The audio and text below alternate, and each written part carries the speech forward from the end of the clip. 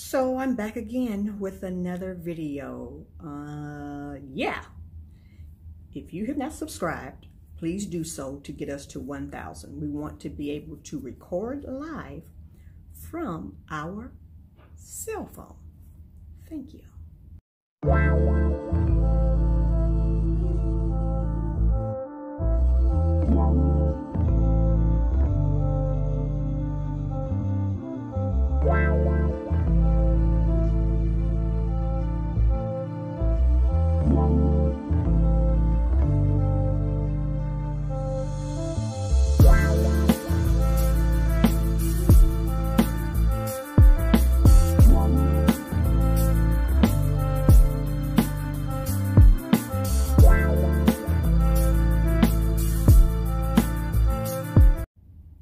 Okay.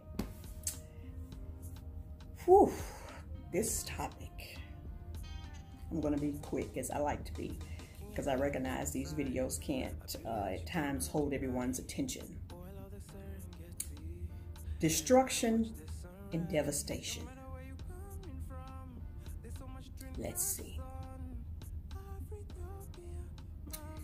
For those of you out there who are watching this video, all of you smart, highly intelligent PhDs and MDs and Esquires, folks with all these fancy titles and who are all knowing, I want you to tell me a time in recorded history, that when the 2520s came from out of their caves, they did not wreak havoc and devastation on any country where the populace was all melanated. Let me repeat that. Please name for me a time in recorded history since the 2520s came out of their caves and they did not wreak havoc on any country that is populated by melanated people, basically on planet Earth. Now I'm going to wait a few seconds since I'm going to be watching the premiere to see what I garner. I'm back. You may wonder why I'm asking this question. Of course, it's for good measure. Because there seems to be some confusion about people not knowing from whence they cometh, or just history in general.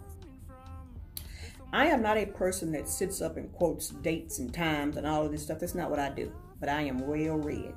I don't argue back and forth with folks about whatever fact. I don't. I'll let you all do that for me. But one thing I am going to tell you about is this.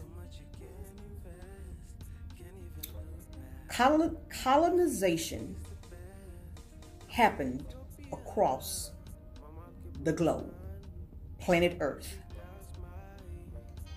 During this colonization, all types of devastation was left in terms of a path, vis-a-vis women being slaughtered and raped, or slaughtered because they didn't want to bow into their oppressor, so they were killed, or they may have even been raped, taken advantage of, and then killed afterwards for not giving in. The same with men, okay? The same with men. Children, the same.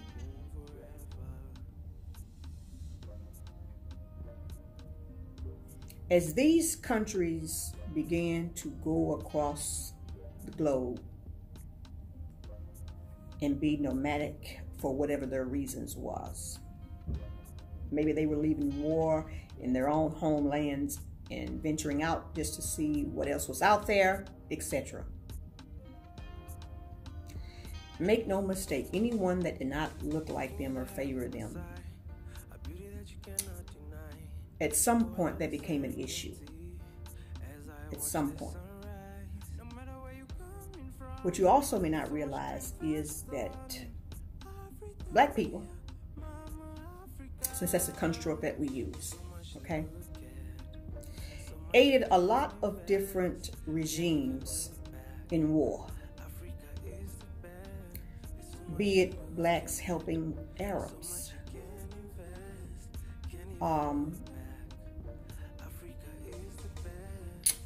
the West, so that they can win some of these wars when they didn't have the manpower. And at the end of the day, we were still treated like slaves. Yeah.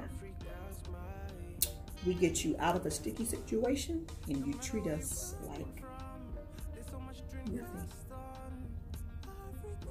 So since there is no time in recorded history that lands of people populated that look like me were not colonized, I ask you another question. If all of these lands and countries were colonized by folks who didn't look like us, when they left those countries, tell me what they left behind. Was it a pretty sight? Did they leave industrialization behind? Did they leave large businesses behind? Did they leave state-of-the-art hospital facilities? Did they leave high-functioning railways? I'm talking about the time before this new social media technology, etc., etc. Did they leave behind the best engineers money could buy? The best architects, the best educators, the best scientists in every facet of life, the best archaeologists, the best sociologists. I'm, as you can see, I'm going here. My wheels are spinning. I'm asking for the collective because the people want to know.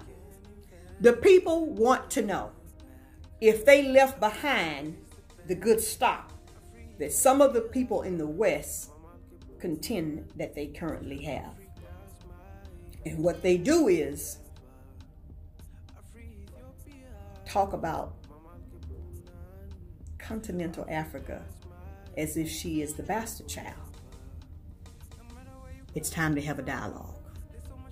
And here we go. For those of you in the West, what I want you to tell me is, what are you going to do when you can't get food? Let's talk about the United States. The U.S. has been talking down on Mexico for years. But just like any animal, self-preservation comes first. So with the current situation that we have going on right now, there's going to come a point where trade lines for food are going to become very minimal. And you folks in the United States do not have farms. And especially farms that can grow everything.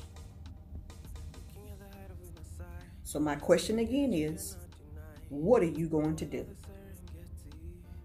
See, it's easy to sit back and say, wow, a place is not this, a place is not that, and this is not for you, etc. That's very easy. But what no man is going to tell you is, what are they going to do when they cannot go out to the store to feed their family basic sustenance? Remember, the bulk of things come from alkebulan. So sure, you can say there's people there starving and they don't have this infrastructure and they don't have that. But I ask you again, the previous question. What did the colonizers leave behind for them to be successful? Look at Haiti. Look what France did to Haiti because they won their independence through war. They beat them at their own game.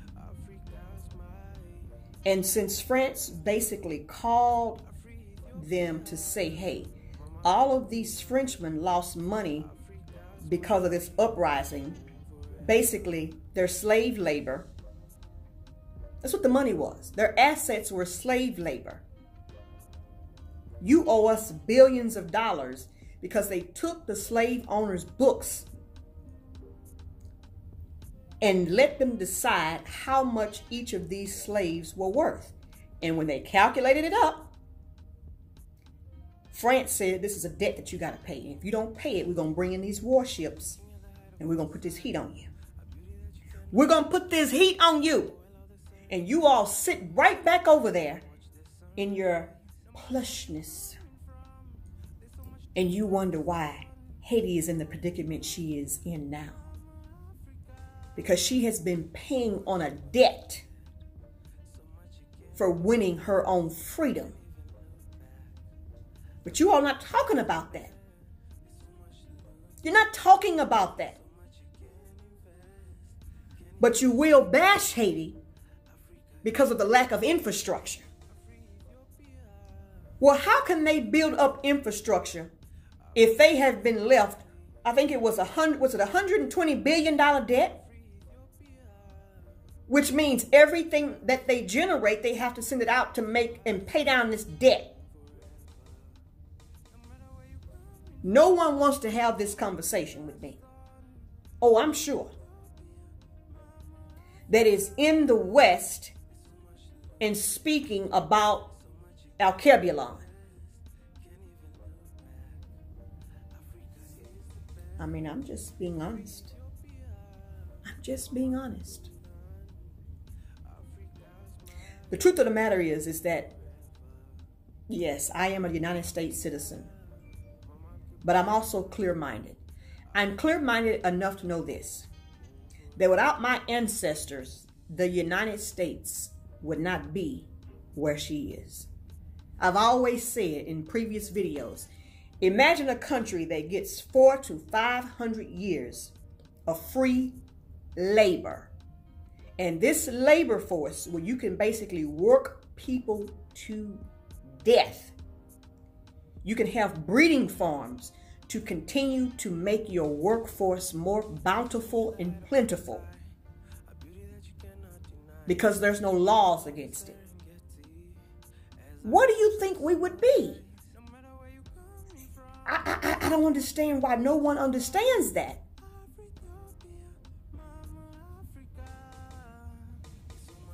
But do not relegate us to, at the same time, within this short period of life, age, to only that. Because our ancestors go back more than 30,000 years. Yes. Our history is vast and beautiful. But we need to understand devastation and destruction and where we as a collective get that from. The best liars, cheats, thieves, manipulators, extortionists, espionagers, spies, terrorists, all of this stuff that we consider to be criminal, we learn to perfect that through guess who? 2520s. Because that's what they've been promulgating across the world. And then you all sit and denigrate other places. Again, I don't purport that there's a utopia on planet Earth. I don't purport that. But real recognize real. I recognize that there is a machine in place that is continuing to keep us at bay, never wanting us to unify with continental Africans because of what we can be. And I may not see this in my lifetime, but what I can say is, during my lifetime, I've done my part.